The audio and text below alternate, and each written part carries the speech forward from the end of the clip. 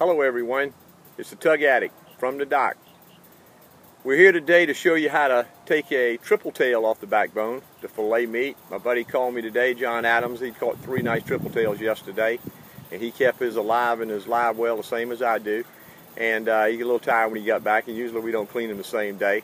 So if they're still alive, we keep them alive. We always like to have them as fresh as possible. He wants to have it fresh and on the grill tonight, and he wants me to leave the scales on it, take it off the backbone, and get him back as much meat as possible. The name of the game on these videos is not how fast we can do it, but what the maximum return is after we clean our fish.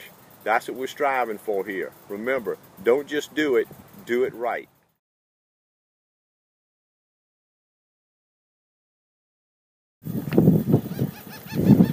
Alright everybody, as you can see, we just got this out the cooler here, and it's still kicking. My good buddy John caught this one yesterday. He's about an 8-pound triple tail, really pretty fish. This is one of 3 that they caught yesterday.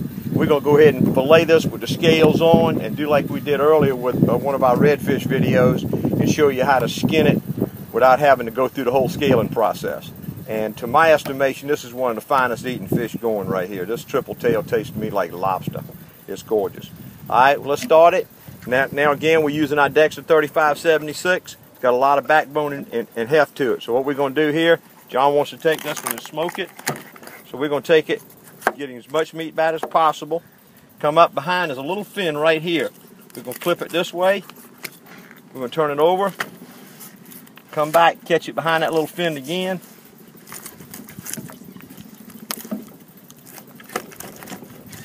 As you can see, this knife right here has got the extra backbone to it to find that notch and cut through it, where you couldn't do it with one of those little skinny fillet knives that you see that people buy that want to bend and break on you. Alright.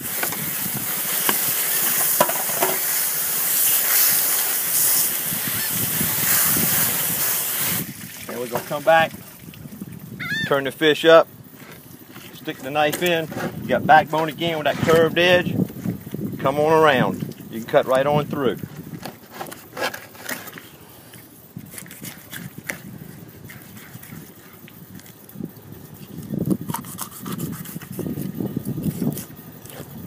This here's a little female. She got a roe in her.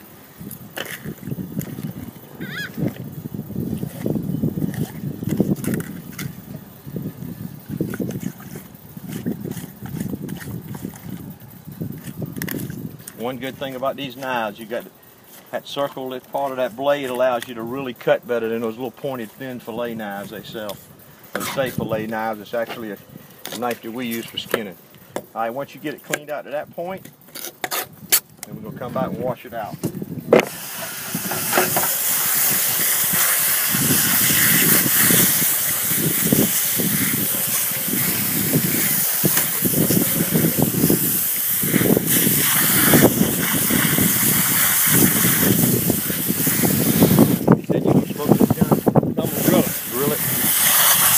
You want to go ahead and skin it? Yeah, I'm going to put it on top of tin foil so I can pedal up some olive oil and butter. Okay, we're going to turn it over like we did on our other fish. This fish being so fresh and slimy, I'm going to stick this towel back down like we do. Keep it from sliding around on us as much.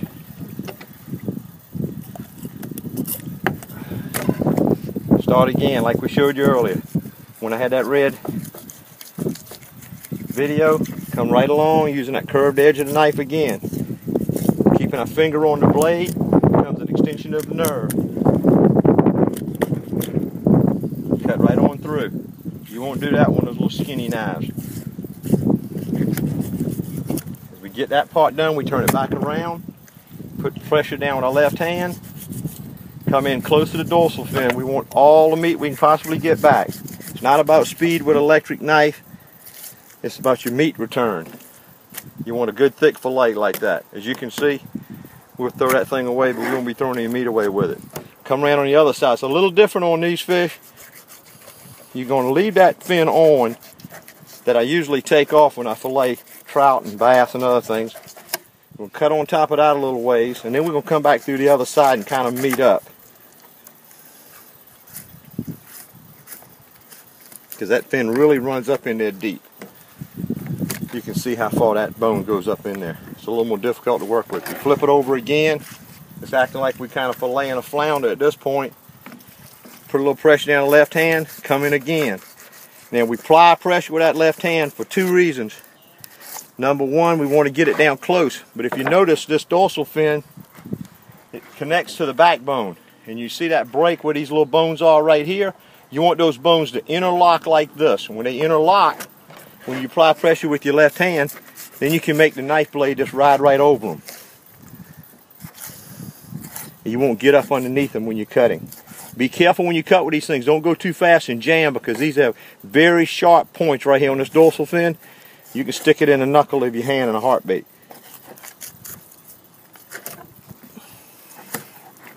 Now on trout and reds and all, a lot of times you can take it up and you can just press down to cut it, but this is an easier way to do it. Flip it over, take this knife again, just tap it till you go all the way through. And that's the backbone that we like to show. We don't throw ours over and flip it to one side like these guys do with the electric knife. We show you there's nothing but bones there. That's a pretty piece of fillet. Okay, everybody, now we've rinsed them down, rinsed them out. And John, you sure you want to keep them like this, or you want to do 1 and 1? I want to do 1 and 1. Okay, all right, we're going to come back, take this fin off. Now again, we want to take, on this particular one, get all the meat back. We're going to lay this down. We're going to grab this big fin. We're going to start on one side, and we're just going to keep rolling it and rolling it and rolling. This one whole bone's going to come out of here, and we won't have to worry about that. We go to it later. That'll be out of the way. And this one right here, I'll leave the scales on this particular one. And we turn this around. We take our knife and we turn the edge up. We come between the flesh and the tip of those bones. Now these are even more deep-seated than the bass. This is more like a rockfish or a freshwater bass. They go real deep. But if you take this knife with this curved edge again, you got more surface to work with, and you just rub up against it and just work yourself all the way to the tip. As you can see, right there are those bones. Then you come back on this other side, and you kind of want to just scrape flat almost, because you want to leave as much meat as possible. That's the name of the game here. We want to save as much meat as we can. Once we get it to that point, we come back, we use our thumb and our knife as a pair of pliers, and then we pull them out. As you can see, all the tips of those bones is what we removed. Now, we're going to come back here on the high side, which in every fish like this has them. We got 5 or 6 little bones that run along here. We're going to come on both sides of it. We're going to pull that up.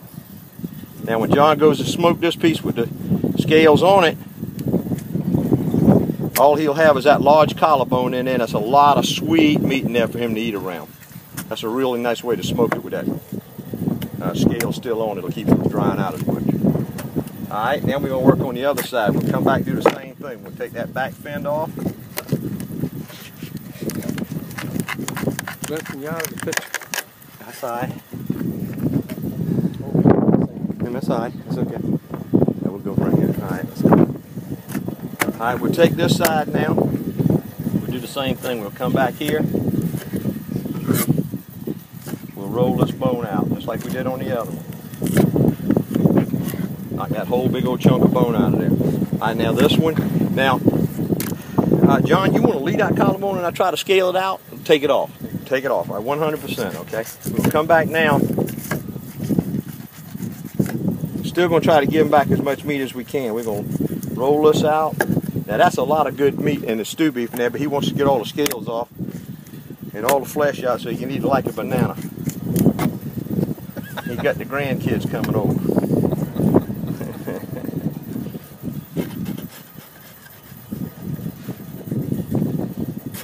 This takes a little more patience with these triple tail because it's a pretty tough bone. Come back down on the other side again, like I said. Lay your knife as flat as possible. There we go again. See all the tips of those bones? They're out of there.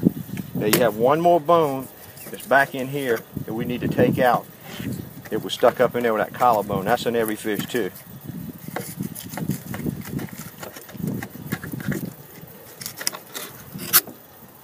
Okay. Now we're going to skin it.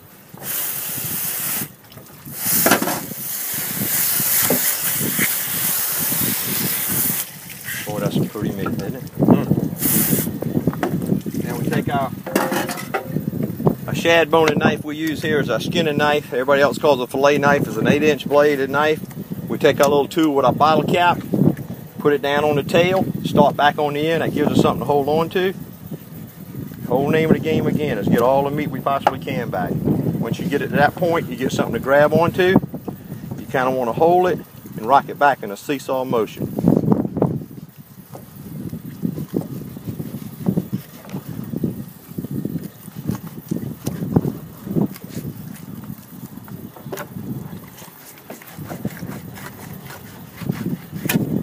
Now, look at that. Isn't that beautiful?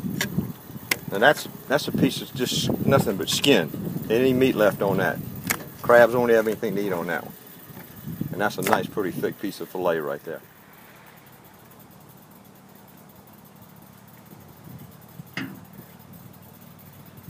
Thanks for watching us clean this triple tail today, ladies and gentlemen. And please, hit the like button, tell your friends, don't forget to subscribe. And the Tug Addict's reminding you again, go fishing.